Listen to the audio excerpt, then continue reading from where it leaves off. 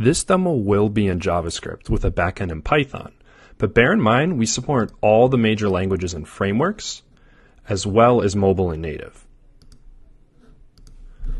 Once you create a project to represent your app in Sentry, it'll give you a key called a data source name or a DSN key. This is something you put in your source code where you initialize the Sentry SDK so it knows where to send the errors to, which is your account at Sentry.io.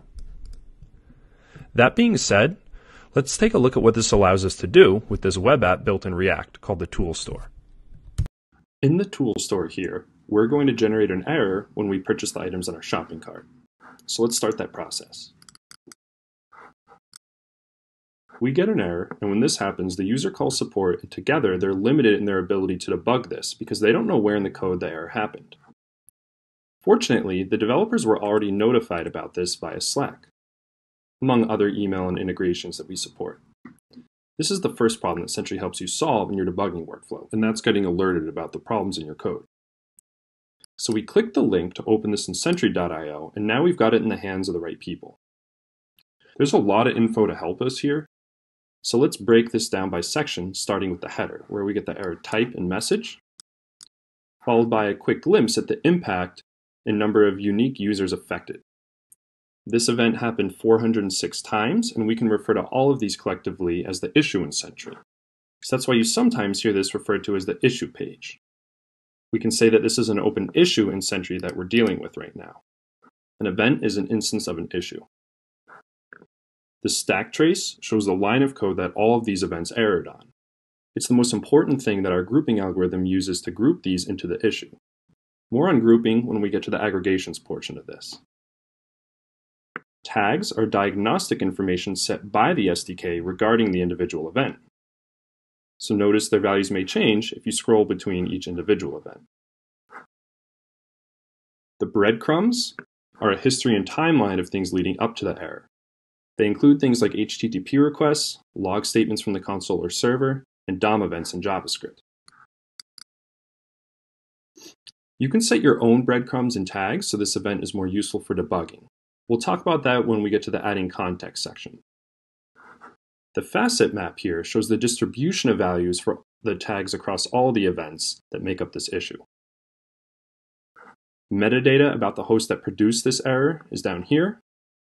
And finally, your SDK name and version number. So now let's take a look at what actions we can take for the resolution of this problem. If this issue was auto-assigned to you already, consider reassigning it to one of the suggested assignees, who are developers who updated the code behind the stack trace recently. Sentry knows this because it's based on something called the suspect commits. Suspect commits leverage Sentry's integrations with your source code management tools like GitHub, Bitbucket, and GitLab. Suspect commits are commits from your repository that updated one or more files in the stack trace. So if we look at our stack trace here, we see app.js. So those suspect commits updated app.js or some other file in the stack trace here. You could also open up a Jira issue. We integrate with other popular issue tracking softwares as well.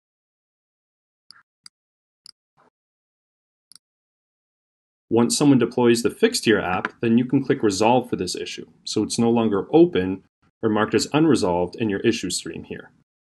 It would also be considered resolved for the current release that this issue happened in. More on releases in the upcoming sections. If you're still working on the fix, but you don't want the alert to keep coming in, then click Ignore to snooze that alert. We'll show you some options later for how you can filter this event out from coming in a 407th time. We have an entire section devoted to filtering. Now, let's recap what we've accomplished so far. We installed the SDK in our app. When the error happens, the SDK captures it along with other contextual information and sends it as something called an event to Sentry.io. From there, based on any rules and configurations, someone will get alerted about it. Then on Sentry.io, you can begin triaging it. For the resolution, we use suspect commits to get it in the hands of the developer who wrote the code that is erroring. We also open a Jira ticket, and once they committed the new code to fix this and redeploy, we mark the issue as resolved and called it a day. Now that we've got the basics down, let's learn more about the overall flow of your events as they go through Sentry and see what we can use to our advantage so that everything coming in is actionable and anything not useful is getting filtered out.